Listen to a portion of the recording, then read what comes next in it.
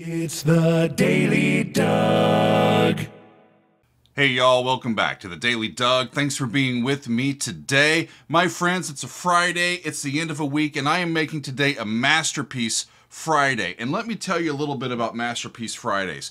These are a little difficult for me to program because most of the time I have not heard the piece before. So how do I know without hearing it that it's actually a masterpiece? Most of the time it's due specifically to the suggestions of the folks that watch the show, to the charting of these songs, to the fact that I even know what they are, right? That I've heard of them. If I've heard of them, then they must have broken through somehow and gotten some great coverage in the music world. So that's normally what happens. Today, I am picking a song that I know quite well, that I happen to know firsthand is a masterpiece because I've heard it many times. It's Sweet Judy Blue Eyes from Crosby, Stills, and Nash. I'm excited to share this with you all.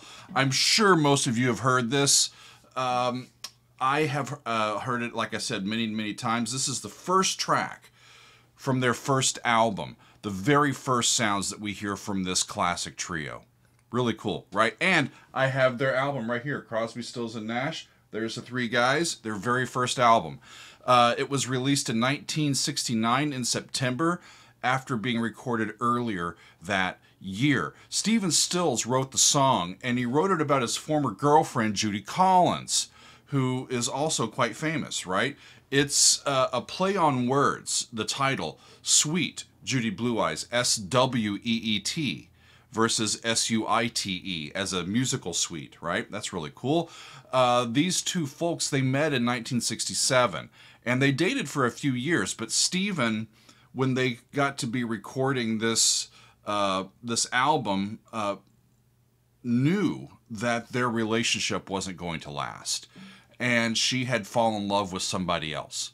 So Stephen was quite devastated at the possibility of this looming breakup, and he wrote this song as an response to his sadness. The song itself has gone on to be a mainstay of classic folk rock repertoire. The album won them the Grammy in 1970 for Best New Artist, and the song and the album helped launch them to stardom, and we know who they are even all these years later, half a century later, right? Really, really great. David Crosby is on harmony vocals.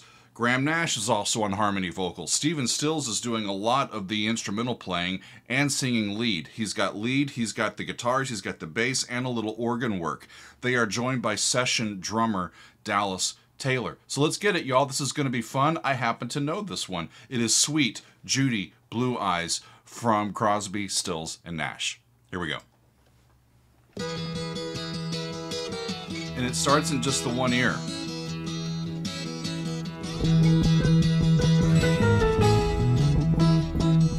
It's getting oh man, my keyboard's a little out of tune with them.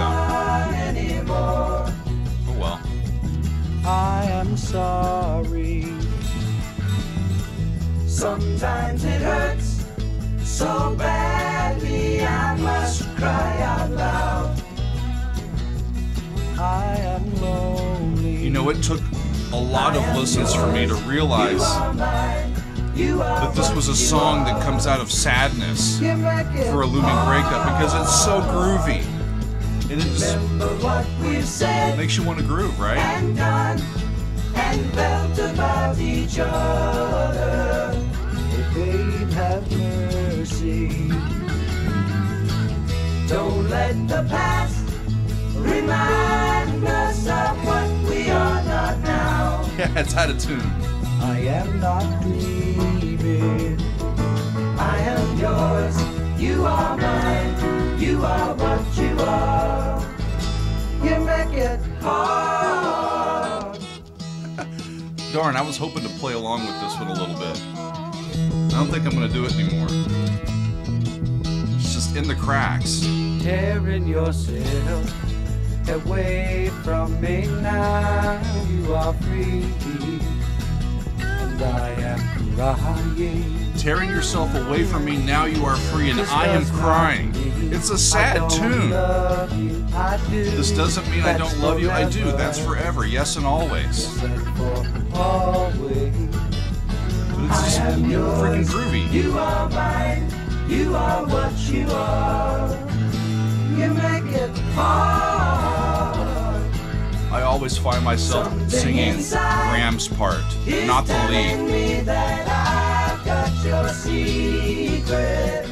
Are you still listening? They're in E, and they're mainly using just the chords from E major here. Simple chords. Progressive, I don't think so. Folk, like a folk rock style here. There's the E. Or the A.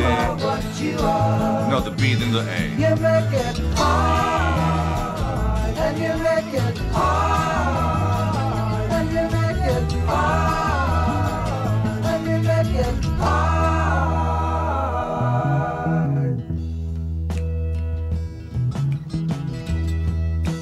New section here. Part of the suite just continues. Halftime feel. Sunday in the afternoon. What have you got to lose? What have you got to lose? Come on, hang out with me. You know it's gonna be fun. Come on. Tuesday morning. And you know they're so good. Please be gone, I'm tired of you. It's really hard for me to pick out David's part What have you got to lose? in the middle because it just syncs so well with the voices around him. Like it is. Listen to me, baby.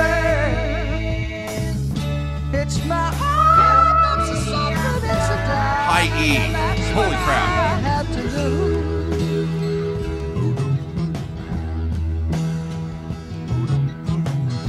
The interesting thing about this suite, too, y'all, is that it's mostly in the same key. E major. To fly away. What have I got to lose? Will you come see me? So I think he's getting around to most of the days of the week. He talked about Fridays and Tuesday mornings, Friday evenings, Sunday in the afternoon, Tuesday mornings, Thursdays and Saturdays. He's trying to pick any freaking day that they can be together. At least give me Mondays. Come on, Mondays are hard enough. Something's different here. New portion of the suite.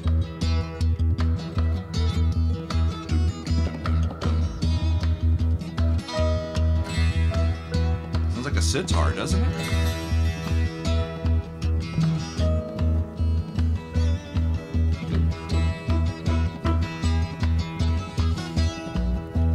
Chestnut brown canary, ruby-throated sparrow, sing the song, don't be long, thrill me to the marrow.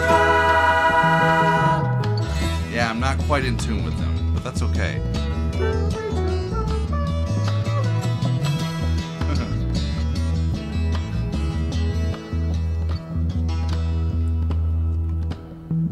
Voices of Forgot. It's been a while since I heard it. Linger around the moonlight, asking me, say So they she's build so up free. the vocals here in this section, starting with Steve and going to David and then going to Graham.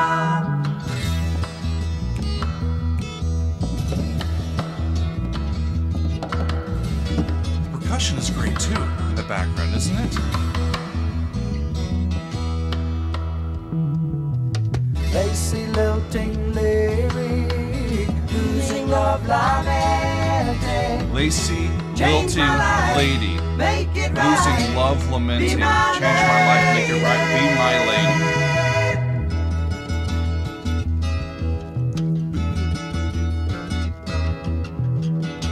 So they're on that E.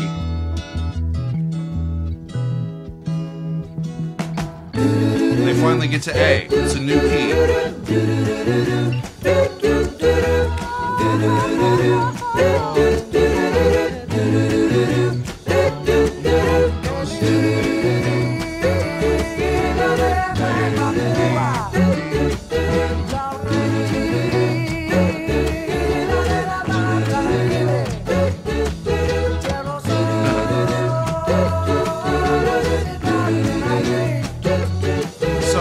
doing the doo-doos in the background, and meanwhile, Steven is singing in Spanish. And I think he's just remembering a trip that they had to Cuba.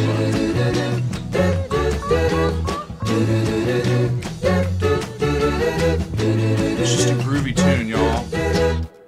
And there it goes. And it's on the E chord, on the 5 of that last key that they were in. And so the first couple of go-rounds of sections in this were all in E, and then finally he turns that E into a dominant and it resolves to A, and that's where they end up with the little Spanish section and those doo-doos in the background. It's a great tune, isn't it? You know, I spend so much time here on the Daily Doug seeking out the music that I have not previously heard. And it creates a great relationship with all of y'all because you're sharing with me the music that has thrilled you, and I get to come along for the ride and learn what sounds just really enthrall you, right? And it's neat because I get to film having a first reaction, a first experience with these songs, and that creates a relationship between us. Like, y'all are like, you know, the one thing you can't do is have a second chance at hearing something or experiencing something for the first time. And it's kind of cool to witness somebody else doing it because it brings you back to that time as well. And that's part of the fun of doing these episodes. But every once in a while, y'all, I need to go back and just revel in a classic piece that we all know because it deserves our time, even all these years later. And so today, that's what we're up to with sweet Judy Blue Eyes. The thing that I did not know and that I wanted to read in on today was to learn how it came to pass that these great musicians did not have other gigs at that time and then found themselves together and we get this great music. The short story is that David Crosby had been with the Byrds, who he co-founded in 1964. And he ended up leaving that band in 1967. There was friction with his bandmates, especially, I think, with his political ideas, which he continued to espouse for his entire life, right? Stephen Stills began his professional career with Buffalo Springfield, who also included Neil Young in that band, but they disbanded in 1968. Graham Nash, the British lad of the group, had co-founded the Hollies in the early 1960s. So he met David and Stephen during a U.S. tour for the Hollies in 1966. In 1968, he returns to the U.S., and Cass Elliot from the Mamas and the Papas more formally introduced him to Graham and introduced Graham to Stephen and David. And Graham decided to leave the Hollies and form this new group after they sang together and realized that they had a pretty great and unique sound when all three of them sang together. They would later become a quartet when Neil Young was invited into the band. Remember, Neil knew these guys. He was with Buffalo Springfield with Stephen Stills. And they became a quartet. So sometimes they would be a trio and sometimes they'd be a quartet. Either way, the music's great. Megan and I actually had a chance now going on almost a quarter century ago in the early 2000s to get a chance to see this quartet with Neil Young singing. And it was a magical, magical evening of live music. I've loved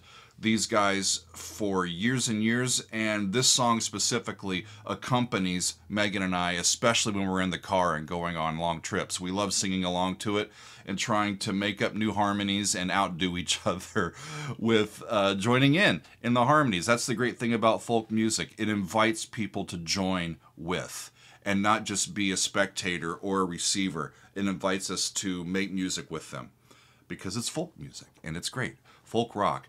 The original trio was inducted into the Rock and Roll Hall of Fame. The thing that's really fascinating is that all of these musicians are also inducted into the Hall of Fame for different projects. Stephen is also inducted for his work with Buffalo Springfield. David is inducted for his work with the Byrds, and Graham is also inducted for his work with the Hollies. Makes sense. And meanwhile, Neil Young, he has not been inducted to the Rock and Roll Hall of Fame as a member of Crosby, Stills, Nash and Young, but he has for his time with Buffalo Springfield and as a solo artist. And we get these four musicians who have individual talents, but together they make magic, friends. And luckily they recorded it for all of us to be able to hear time and time and time again. So 50-something years later, Sweet Judy Blue Eyes is still one of my favorites to listen to, and I'm thrilled to be able to sneak it in here to the Daily Doug and share my love of it with all of you. I hope that was fun for you. It definitely was for me. I'm sorry that my keyboard was a little bit out of tune with him. Sometimes that happens.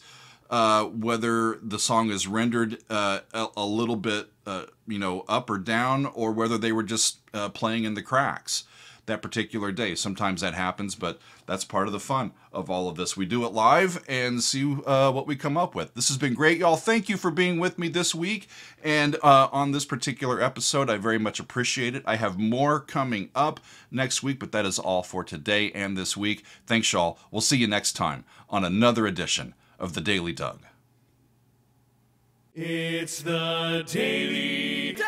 Welcome to the Daily Doug. The Daily